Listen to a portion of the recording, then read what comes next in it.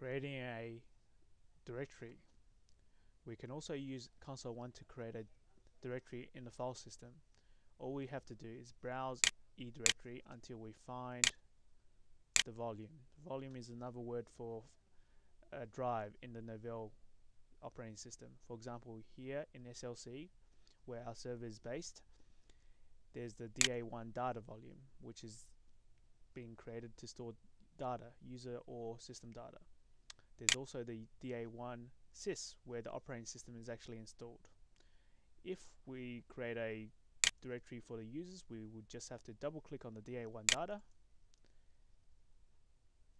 and then click on the new directory button at the top of the console1 window. In this case, the directory we are creating will be for the user's home directory, so we might call it homes. Click OK, and as you can see, the homes directory is created.